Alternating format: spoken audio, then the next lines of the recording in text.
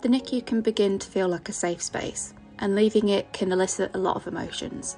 You may feel excited, but you may also feel anxious, nervous, sad, or on edge about leaving the unit and being on your own with your baby. Know that it is okay to feel however you feel about it.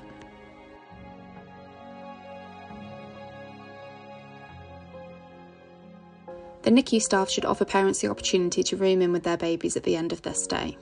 They discontinue central monitoring and frequent checks, such as temperature checks, and encourage you to observe your baby and respond to their needs.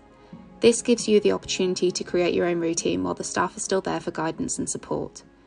It can initially feel really hard to trust your instinct and to find your own routine, but this will come with time.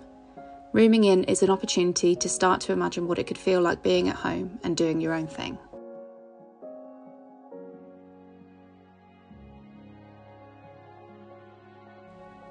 Create space for the newborn bubble at home. When we get home from NICU, we may feel like we're in a rush to go out and leave the house. Equally, that might feel scary too. Go at your own pace and do what feels good for you, but also know it's important to create space for what you would naturally do when you bring home a baby from hospital.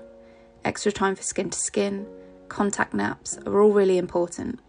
Slowing down, extra time to bond, to feed and sleep. This may help you with your grieving process for what you missed too.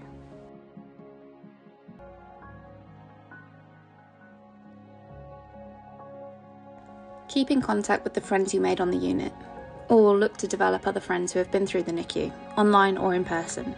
Connection to those who truly understand what you've been through is really key in feeling like you're able to talk about your experience with others who really get it.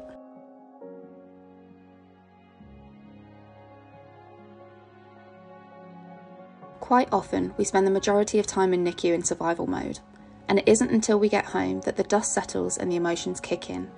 It might be weeks, months, or for some years down the line. A lot of people start to process their feeling at around the 9 to 12 month mark, when you're thinking about the first birthday, trauma anniversary, or returning to work. Look after yourself at these points, validate your emotions, and know that there is support available if you need it.